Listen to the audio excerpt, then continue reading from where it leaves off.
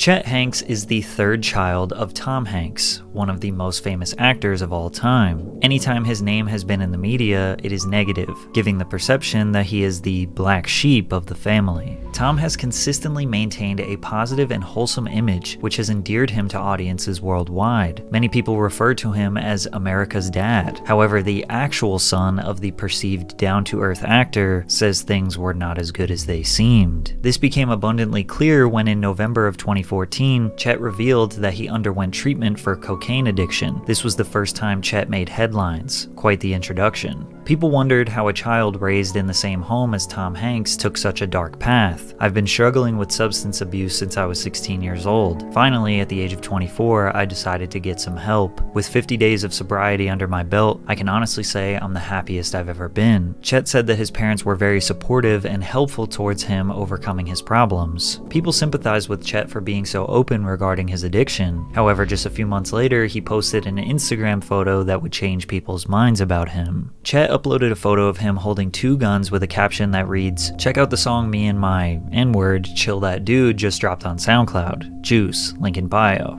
I hit him with the joke, like Kobe when I shoot, like Reggie when I run. My niggas shoot for fun. I need an extra long. I fuck a nice sprung.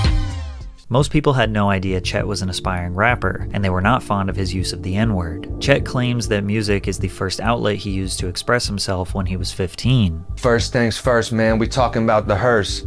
I got mad gifts, but this verse about the curse. Or when life stops and the good times cease, D-Breeze aunt and Dice grandma rest in peace. That was the first verse I ever wrote. However, he didn't record or release music until he became a student at Northwestern University in 2011. Recording White and Purple under the alias Chet Hayes, this song was a remix of Wiz Khalifa's Black and Yellow, with the lyrics changed in reference to his school colors. He also dropped a few other club-style songs to show his versatility. So good it hurt. Change it up, 'cause you're the one, yeah, you're the one. No way we're getting around it. You know, everybody wants to be like you. People were dumbfounded at the thought of Tom Hanks' son of all people becoming a rapper. I'm aware that the reason my rapping has been publicized so much is because of that fact, so I'm appreciative of the publicity that I get because of it. According to Chet, his father heard most of his music and was pretty supportive. He suggested his wealthy background didn't discredit him as a hip-hop artist, saying, "Hip-hop is much larger than that. It exceeds boundaries beyond race and socioeconomic background. It doesn't matter what country you're from or what nationality you are. Hip-hop is music, an art form, a culture. It can appeal and come out of whoever it speaks to, and it speaks to me." 3 years later, when people questioned Chet's use of the N-word, he said this. Look, I know the majority of y'all are not going to get this, because the history is still so fresh in our country. But hip-hop isn't about race. It's about the culture you identify with. And can't no one tell me what I can't say. But he made a little adjustment to that statement. I just want to clarify one thing.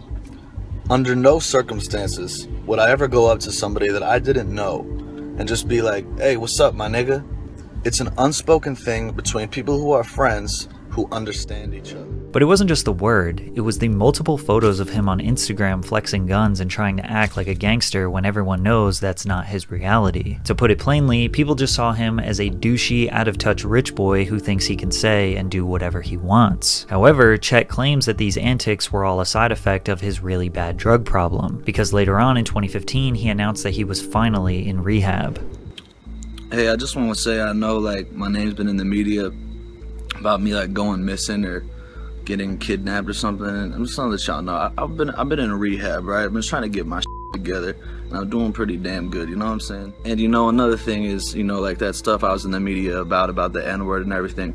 You know, I know a lot of y'all kind of understood the point I was trying to make, but the truth is it's not my place to speak on that, and I'm genuinely sorry for the people that I offended. Up until this point, people were so eager to know what Tom Hanks thought about his son, and Chet finally let us know how his dad truly feels in this interview. But first, a word from our sponsor, Aura. Have you ever Googled your name and seen yourself on one of those strange sites that has way too much information about you? Feels pretty weird. I'd rather have that stuff not available to just anyone looking for it. Data brokers are making tons of money selling your information to robocallers and spammers. But Aura can find the data brokers that are sharing your information, and the brokers are legally required to remove remove your info if you ask them to. However, they make it very difficult to do so. That's where Aura comes in and submits opt-out requests for you. You can try Aura for free for 2 weeks using my link, aura.com/PatrickCC. Aura does so much more to protect you, like antivirus, VPN, password manager, identity theft protection, credit monitoring, and much more. The best part is you get everything at one affordable price. I really like the password manager. I have tons of different passwords, so it's nice to keep them all in one place. Plus, they will alert you if your passwords have been compromised. Let Aura protect you and keep you safe online. You can let people continue to exploit you and profit off your private information, or you can go to aura.com/PatrickCC to start your 2-week free trial. Link in the description. Thanks, Aura. What does your dad think about it? Can I ask that?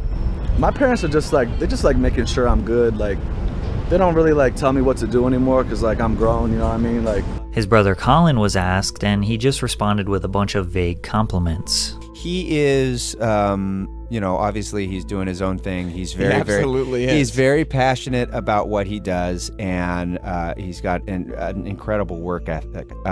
He really does. I mean, that dude hustles and works hard, and you know, I want him to be happy. I want him to be successful. I want him to feel like he's following his passion and doing what he wants to do. From this clip alone, it seems like his brother Colin is more well-adjusted and mature, and that's because they were raised entirely differently. Tom's 2 older children are from his first marriage with Samantha Luz. Colin, his first son, was born and raised long before Tom was a massive success. Tom said, "Colin and Elizabeth remember when their dad was just a guy trying to make rent." Colin grew up in Sacramento with his mom and spent every other weekend in LA treating it like a fun sort of getaway. Colin didn't grow up living a lavish lifestyle. His mother kept him grounded. I don't know how much money my mother was getting in alimony, but what I heard was, "We don't have the money for that. Your dad has that. We don't have that." Chet, on the other hand, was born and raised in luxury. Tom Hanks met fellow actress Rita Wilson in the early 80s on the set of Bosom Buddies, sparking a friendship. Following the end of his first marriage, Hanks and Wilson reunited on the set of Volunteers in 1985. In the film, the two played lovers, in which Hanks later expressed that there was instant chemistry. I asked Rita if it was the real thing for her, and it just couldn't be denied. Their connection led to a romantic relationship, and 3 years later, the couple got married, before having 2 children, their eldest son, Chester, Chet, in 1990, and their youngest son, Truman, in 1995. 2 years before Chet was born, Tom starred in Big, which became his breakthrough into superstardom. He was paid $1.7 million for this film and 7 figures for every film thereafter. He went on a legendary run of huge hits like A League of Their Own, Sleepless in Seattle, Philadelphia, Forrest Gump, Apollo 13, and Toy Story. By the time Chet was 6 years old, Tom Hanks had achieved a legendary status in Hollywood and was earning tens of millions of dollars. I was watching Big when I was a little kid, and I was like, "That's Dad. What's he doing on TV?" And Mom was like, "He's an actor. That's what he does." Chet and Truman were raised in Hollywood, in a luxurious mansion. They mingled with other celebrity children and took extravagant trips on private planes all around the world. However, Chet says this wasn't exactly what people thought it was. They expected it to be like me, like running around like this Richie rich, Rich. like Richie Rich, Yeah. like Richie Rich, like I didn't have a care in the world. I had like endless money, and I could just like hang out by a swimming pool all day, like drinking margaritas, With a McDonald's and I'm in like your room. whipping around like Rolls Royces and shit, like partying in mansions. Like that's what they expected my life was, and it wasn't like that at all, at all. But me, it was like, "Yo, Dad, can I get some money?" He was like, "Yeah." Like, go wash my car, I'll give you $20. Wow. You know what I mean? Like, it wasn't like that. Like, it wasn't like that. Like, not only did they not spoil me, but they went to like far lengths to make sure like that I was like as normal as possible. Chet swears he wasn't spoiled and had to work for everything he has. However, people had a preconceived notion that he was a rich brat, automatically disliking him. But the people that were nice to him, he felt that it was only because he was the son of Tom Hanks. Either way, Chet felt like the entire world was against him. His rebellion was smoking weed, listening to rap music, and being the antithesis of his father. When his parents caught him, they didn't discipline him themselves. Instead, they sent him away to a wilderness program for troubled teens. Second Nature Entrada was a troubled teen therapy program located in Santa Clara, Utah. Wilderness therapy programs are a major part of the multi-billion-dollar troubled teen industry, which also includes therapeutic boarding schools and residential treatment centers. These programs are designed for adolescents struggling with issues like drug dependency, depression, poor grades, low self-confidence, suicide, and eating disorders. As the name suggests, wilderness therapy combines counseling and wilderness experience like hiking, camping, and other outdoor recreation activities. At the program, Chet was forced to do manual labor in the remote wilderness. He said he never knew when he was supposed to leave the camp. It's extremely uncomfortable. It's not like camping. It was like designed to be as harsh as fucking possible. These wilderness programs have earned themselves a terrible reputation over the years. The main philosophy of the TTI is that teens need to be isolated and broken in order for them to improve, and this is done by making them participate in humiliating group activities, forcing them into manual labor, giving them small amounts of food, and threatening them with violence. The program that Chet went to, Second Nature, decided to rebrand to Evoke Therapy Programs after a staggering amount of lawsuits, one claiming that a child was unable to bathe themselves for 8 weeks, one saying a child is sleeping under a tarp in freezing snow, one child said that she was held in solitary confinement, one parent was denied communication, she didn't even know if her child was alive. There is a very extensive record of horrific complaints about Second Nature and every other wilderness therapy program in the United States. Chet said this program did not do any good for him. He wanted to go harder, party harder, do harder drugs to make up for lost time. He spiraled for years. I hated my life, and I felt like a fuck up. I felt like a loser. That didn't last very long. that didn't last very long, because it was in that time period that I found out I was having a daughter. Chet's girlfriend at the time, Tiffany Miles, revealed to him that she was pregnant. Immediately, his whole mindset shifted. He realized he needed to get sober, take responsibility for his actions, and get a real job so his daughter can have a good life. He tried another go at music. This time, he started a duo alongside Drew Arthur called FTRZ. They released 2 singles, Models and Nowhereland, as well as the Ocean Park EP. This music went relatively unnoticed, and Chet knew his best chance for a real career was not in music, but rather following the family name into the world of acting. He landed a few one-off roles in Marin, Tales, and Curb Your Enthusiasm, before landing more permanent spots in 2 hit TV shows, Shameless and Empire. Empire provided him with enough money and stability to provide for his family. And believe it or not, Chet is actually a decent actor, must be in his blood. He's particularly exceptional at acting like a Jamaican man, and in 2020, the world got to see his talent. Big up the whole island, massive, it's your boy Chetana, coming straight from the Golden Globes, you want to say? Me father Tom Hanks presenting in a what, soon forward come.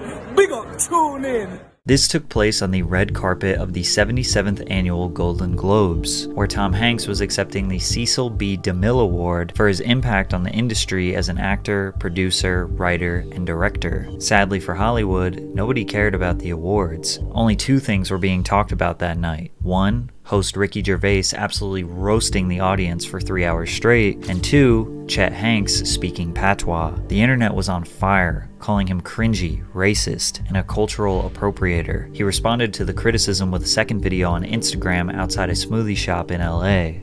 Big up the youth them way out of Kingston. Me wake up this morning and me see the thing turn up. Internet gone mad. Respect, you don't know. Me soon forward a yard. Booyaka, booyaka.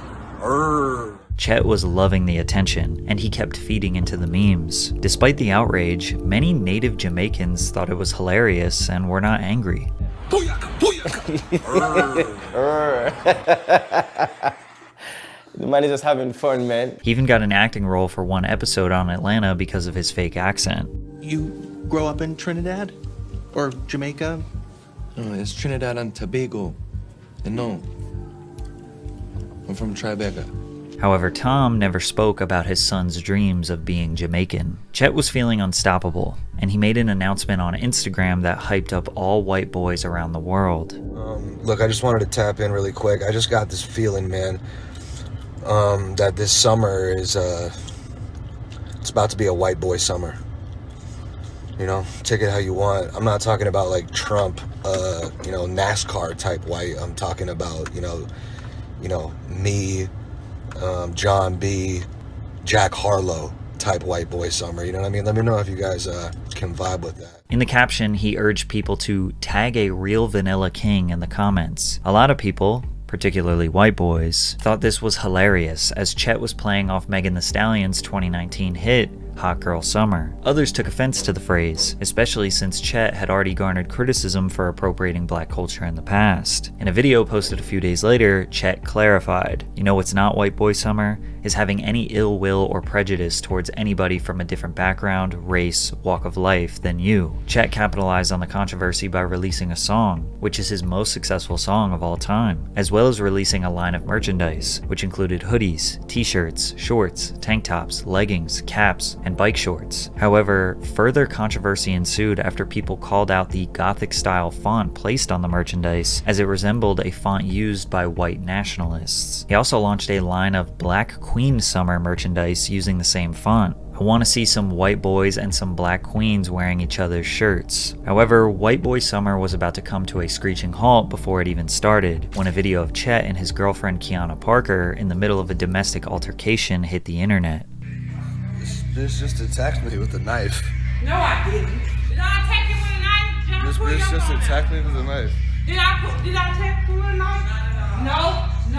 Chet claims that Parker attacked him with a knife, stole his belongings, and charged thousands of dollars on his credit cards. The pair reportedly began seeing one another in March of 2019, but split in January 2021 when Parker got a restraining order against Hanks, alleging that he threw a bottle at her and said no one would believe her because she's, quote, a ghetto black bitch. Hanks denied any abuse and later filed a lawsuit against Parker for assault, battery, and theft. Parker told a different story and claimed that Chet threatened her with a knife when she showed up at his home with movers to collect her things. She also claimed that Chet pushed her and attacked her outside. Chet's attorneys told media outlets her claims are completely false, fabricated, and fictional. Come April of 2021, Parker filed a $1 million lawsuit against Chet. Her lawyers accused Chet of making a mockery of black women in the criminal justice system by proclaiming that it's going to be a white boy summer and a black queen summer, while knowing he mentally and physically abused a black queen. Chet has continued to deny all allegations of abuse, and as of right now, the case is still in process. Kiana even tried to make Tom Hanks a witness, claiming he provided a healer for her, who has not been named. During this whole time, Tom has never spoken about Chet's alleged abuse. Chet decided to end his white boy summer with a statement about the vaccine. I'm gonna get the vaccine first thing. Psych!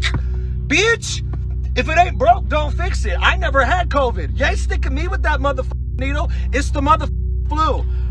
Get over it, okay? If you're sick, stay inside. I'm tired of having okay? Why are we working around y'all? If you're in danger, stay your ass inside. I'm tired of wearing a motherfucking mask. Chet's parents were some of the earliest celebrities to test positive for COVID-19 during the pandemic. Chet himself posted a video to social media about his parents' status after hearing the news. Tom and Rita would go on to donate their blood to help with treatment-focused research. Despite this, Chet remains skeptical. Many people want to know what Tom Hanks thinks of his son, but we honestly don't know. Tom has basically never spoken about his son in a public forum. A Man Called Otto is his newest film where his other son Truman was chosen for the lead role. The most recent video of Chet and Tom is at this Dodgers game singing "Take Me Out to the Ball Game." Chet says that his dad loves and supports him. Most people who say that Tom is embarrassed by Chet are just guessing. It's actually Tom's silence that draws him criticism. He has been sort of the innocent, nice guy his whole career. His lack of controversy and always positive attitude makes people think that he is secretly hiding something. More specifically, conspiracy theorists think he is a part of the QAnon global child sex trafficking ring. They point to Tom's Instagram, where he often posts photos of people's gloves, children's socks, shoes, and pacifiers. They say Tom is hiding in plain sight, leaving a trace of evidence for his crimes. Plus, he has the comments disabled, making it look even more suspicious. Chet has actually addressed this on the Impulsive podcast. Like, this is, dude, like, it's really funny because, like, I saw this, like, with the conspiracy, there's like, these are the gloves of the abducted children that they left behind. It's like, dude, my dad, like, was doing that glove shit because he's, like, trolling Instagram. Right. And, like, he kept on, like, seeing, like, gloves on the ground because people, like, lose their gloves in the middle of the winter in New York and it falls out of coat or something. He kept on seeing gloves, so he just, like, took a picture and posted it because he's, like, trolling Instagram. Like, my dad does not give a shit about social media. For the past year, Chet Chet has been trying to avoid controversy and tell his life story on various podcasts. He is also trying to promote his brand as a fitness and life guru. Hanks Fit is his subscription-based membership club for the low price of $300 per month, where he will make you a custom workout routine, meal plan, and give you meditation techniques. Chet wants people to understand that he is not just a Nepo baby who was handed everything. That description, Tom Hanks' son, like, who is that? But who are we imagining as Tom Hanks' son? Who the imagination of who that person must be is in the mind of every single person. It's subjective. There's no doubt that being plagued by living in the shadow of your father is rough. Maybe he is not like most typical Hollywood kids that grew up with a silver spoon in his mouth, but he has gotten away with a lot of questionable behavior, and that is likely because of his celebrity status. However, Chet has not earned his own fame. He still has big shoes to fill. The harsh reality is, he's going to have to do something pretty remarkable if he wants to be known as Chet Hanks and not just Tom Hanks' son.